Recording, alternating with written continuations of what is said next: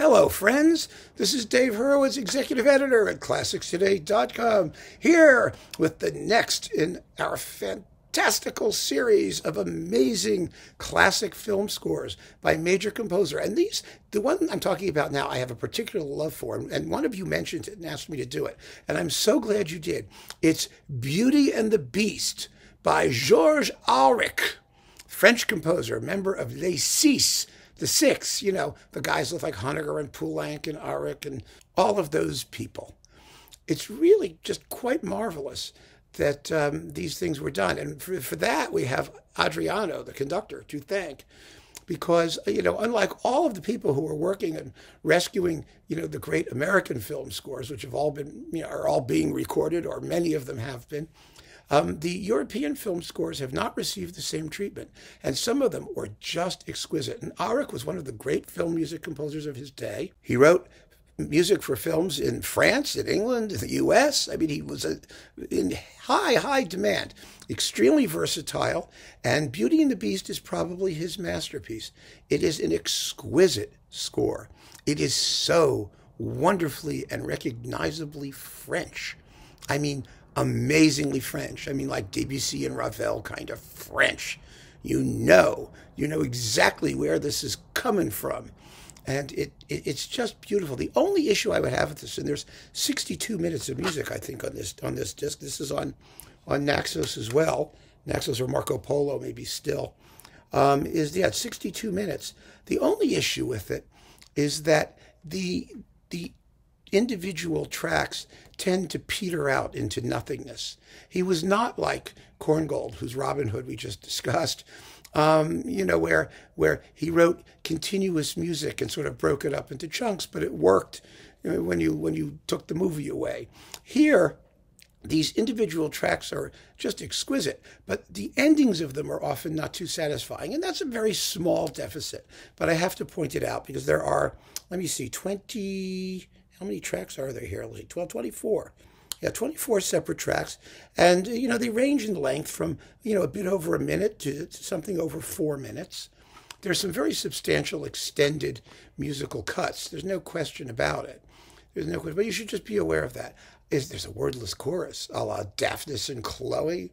Oh, it's so pretty. I've got to tell you what the plot is of this thing. This was a Jean Cocteau fairy tale movie, which, I mean, you know, only in France in 1946.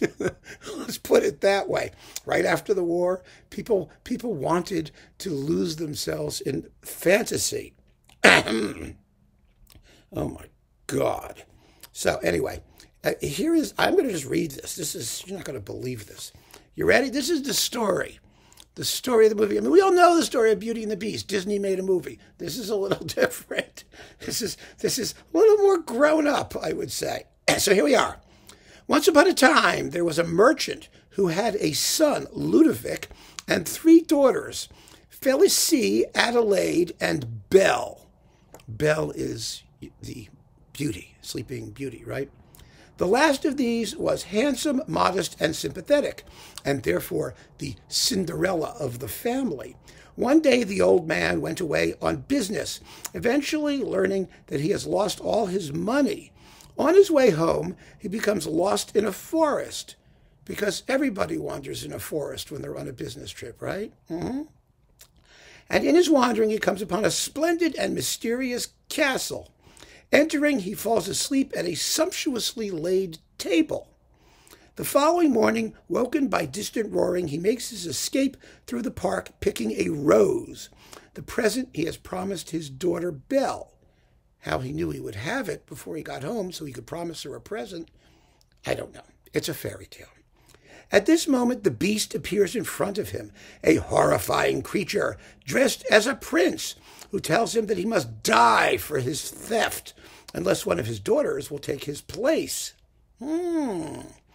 After his return home, on the back of Magnificent, a flying horse, he also picked that up on the business trip where he lost all his money. So he took the flying horse home after he got lost in the forest. Yes. Yeah. The merchant tells his family of his strange adventure, and Belle at once offers herself in sacrifice for her father's life. Avenant, a friend of Ludovic, who's Belle's brother, let's not forget, right? Who is in love with Belle, objects, but the girl secretly makes her own way to the castle. Apparently there are simple directions to get there, so it can't be that mysterious. And after wandering for a long time through its magic rooms and corridors, she meets the Beast, who treats her courteously and showers her with precious gifts. Belle realizes that the Beast has a kind heart and that she suffers because of his ugliness. She suffers. She seems to be fine with it. She learns, however, that the sentence of death will be canceled if she agrees to marry the Beast. But this she cannot do because Avenant, or whatever the hell his name is in love with her, and she presumably loves him. So, let us take a moment in this wonderful thing and just listen to a clip. The apparition of the Beast. Let's listen to the apparition of the Beast. Here's the whole thing. It's only a minute and a bit, just to get me to shut up and give you some music so you're not bored out of your mind. Here is the apparition of the Beast.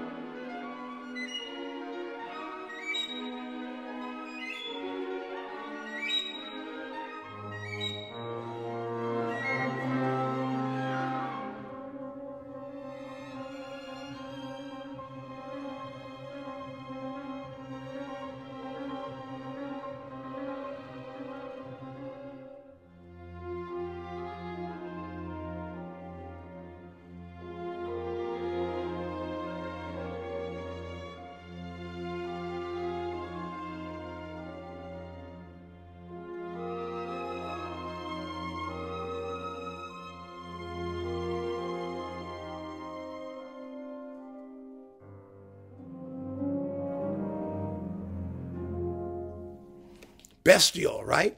Interesting. This Beast is not King Kong or Godzilla. You know, it's not one of those, rah, rah, rah, rah, you know, that sort of thing. Not at all. It's French. It's a French beast. It has a certain elegance. And of course, the Beast is really going to be transformed later on. So, you know, the Beast can't be totally bestial. It has to have the potential to be less beastacious, or, you know, its beastosity has to be somehow, you know, ameliorated later on. So this is very clever on Auric's part to suggest that, I think, because there's a certain elegance and a certain menace to it, which is, you know, very apt. He knew what he was doing. So, meanwhile, back in the film, Belle is homesick, and the news that her father is ill, I mean, he might die anyway, so what did you have to worry about, persuades the Beast to allow her to go home for 8 days. Sort of sounds like Dvorak's The Water Goblin, doesn't it? You know, it's like one of those tropes that we find in these fairy tales. You know, the captive maiden gets to go home for a few days and then, of course, doesn't want to return. You know. Well, let's see. As a token of his love for her, he gives her magic objects. Aha! The secrets of his power. Among them, a glove, a looking glass, and a golden key. Ludovic and Avenant are excited at Belle's return in a fine dress and decked out in jewels. At the instigation of Félicie and Adelaide, naturally, the bitchy, not stepsisters, but just sisters, they steal the key, mount the magic horse, which seems to have come back with her as well, and fly to the castle, planning to kill the Beast and seize his treasure. Belle's compassion for the Beast, her jailer, has reached a state approaching love. Not quite. In the magic looking glass, she sees the lonely weeping beast, and by means of the magic glove, instantly has herself transported back to the castle. Who knew that the glove did that? I mean, you know. She finds the beast suffering in the park, while in a nearby pavilion into which Ludovic and Avenant are climbing from the roof. What are they doing on the roof? A statue of Diana. Oh, now we're in ancient Greece.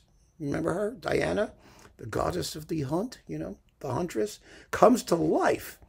Avenant is killed by an arrow from the bow of the goddess and is changed into the form of the beast, while the beast, to whom Belle has confessed her love, promising to marry him, dies and comes to life again, transformed into a Prince Charming looking like Avenant. Are you following this? Okay. He quells Belle's astonishment. Oh, sure. But I mean, and where's the quell track? No, there is no quell track. Auric was not an idiot. He did not even attempt to do the quelling.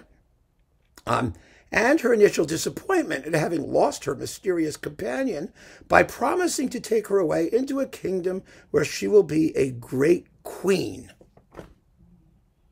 That is the story. Okay, so it only remains to play one more track of music because it's such a gorgeous score. I mean, it makes no difference what the plot is. It's like a million operas where, you know, the music is great, the music is great, and the story is just the story, right? I want to play you a little earlier one, which is called The Banquet Hall. This is the point at which her father, the bankrupt merchant wandering through the forest, finding the castle or taking the magic horse or whatever he was doing, he finds the sumptuously laid table in the banquet hall. He falls asleep, and this is where the wordless chorus comes in. And you just got to hear this. This is just gorgeous music. You just want to hear it for what it is. It's just, ooh, gives you a chill. Here, listen to this. Just listen to this.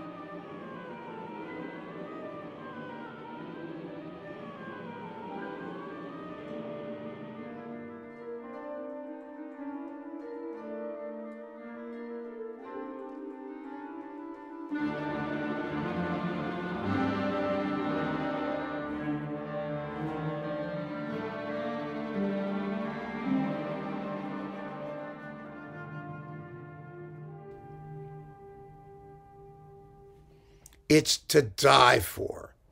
Well, you know what I mean, figuratively. You'll be reborn as Prince Charming who looks like Avenant or whatever. It doesn't matter. This is the Moscow Symphony Orchestra, the Naxos Chorus. Adriano is the conductor. It's on Marco Polo. It's in French, La Belle et la Bête, the Beauty and the Beast. It is one of the great, great, great film scores of the immediate post-war period, whether in Hollywood or Europe or anywhere. And the composer is Georges Auric. Fantastic. You're gonna want it. I know it. So keep on listening, folks. Get your Beauty and the Beast. Take care.